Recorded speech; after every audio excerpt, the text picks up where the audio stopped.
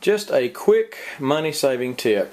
Instead of buying things from the store like this that are ready to spray, if you could go somewhere and get the larger concentrates, larger bottles of concentrate, and then mix your own.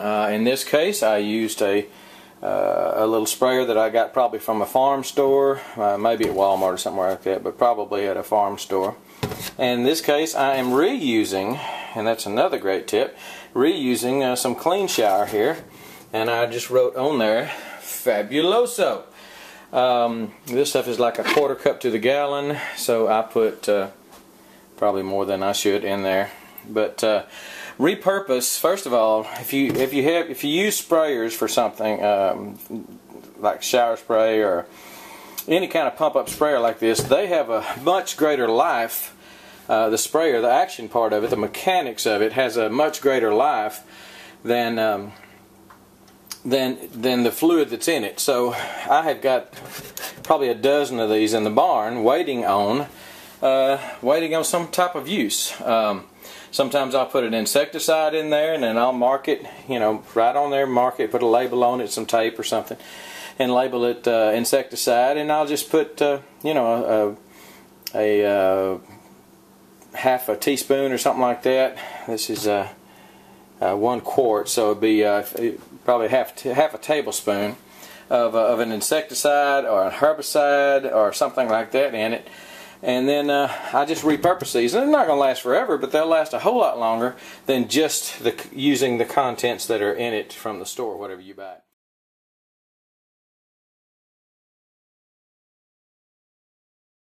Another good thing would be this sprayer. These have a better action to them. These seem to last longer. I mean, you can buy some that are pretty nice and will last a long time, hopefully. But if they don't, again, repurpose your old sprayers. That's a great tip, and do it with some concentrated chemicals, whether it be inside the house with something like this. And I'll put a link to this. I'll put a link to a little sprayer too, in case you don't have any of those. But I'll put a link to some of the chemicals like we use, cleaning up stuff such as that.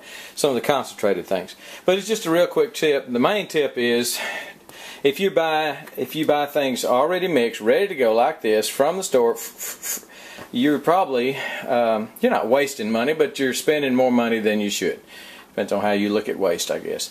Repurpose your old sprayers. When that's gone, when the clean shower or whatever that is gone, then repurpose it for something else. It's a no-brainer for me. It makes sense. Again, I've got several of these hanging up in a barn. I got a little rack, and I just put that little lip on the rack, and they just hang there waiting for my use. That will go in my bathroom, and I know that it's purple. And I know that I wrote on there, not very legibly, but I did write on there, Fabuloso. So, repurpose your old sprayers, buy you a good sprayer or a new sprayer, and use concentrated, whatever type chemical you want to use, inside, outside, garden, home, scrubbing, counters, sinks, whatever. But try to buy the concentrated form of it, and you can. It'll save you a lot of money. I would almost imagine that this big gallon is, actually it's more than a gallon, 1.32 gallons, was probably just a little more than a spray bottle of it, just one spray bottle of it. But anyway, so I'll put a link to something like this, some cleaners like this that we use, and then the main tip is repurpose, reuse your old sprayers. Don't throw them away. They've got more life left in them. Squirt, squirt, squirt. Okay? You just never know how many pumps they expect that to wear out. So you got a lot of life left in it. I got a lot of life left in it. I hope you do too. Do it. Fabuloso, and repurpose your old sprayers. Just a way to save money. We're gone.